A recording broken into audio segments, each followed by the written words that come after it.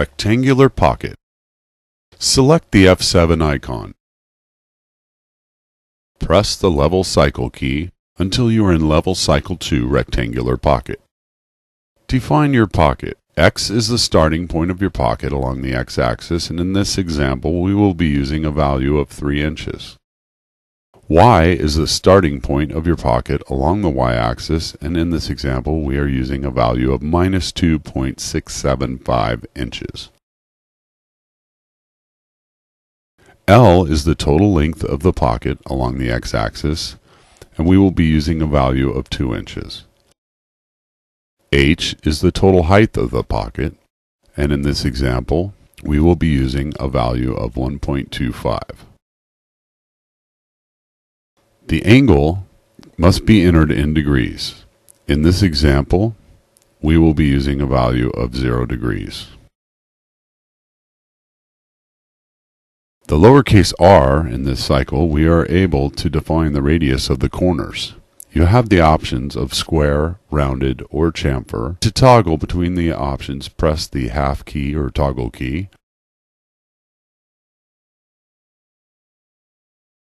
In this example, we will be using rounded corners and entering a value of a 0.25 inch radius.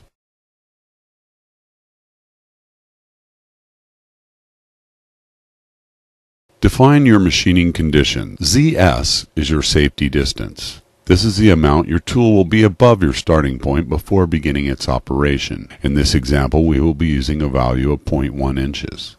Z is the starting point on the Z-axis. In this example, we will be using a value of 0.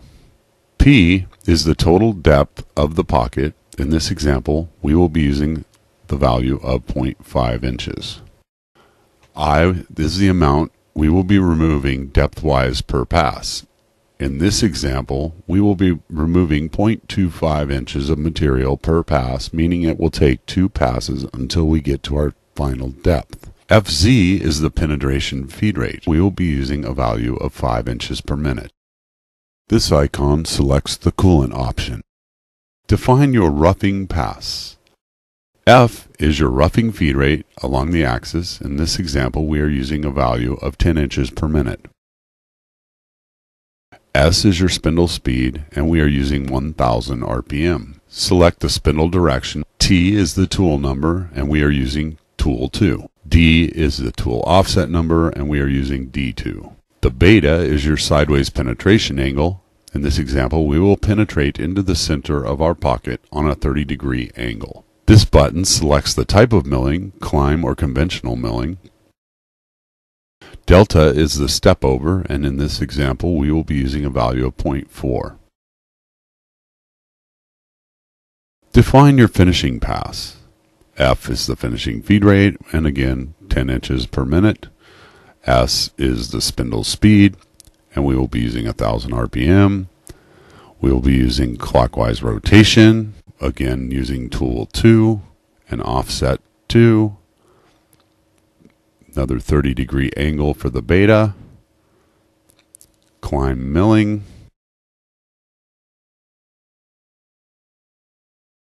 This selects the finishing pass. In this example, we will be leaving 10 thousandths for the finishing pass. The N is the number of finishing passes in Z.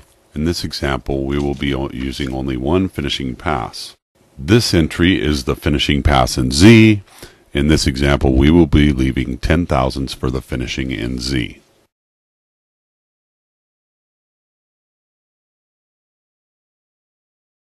We will simulate the program.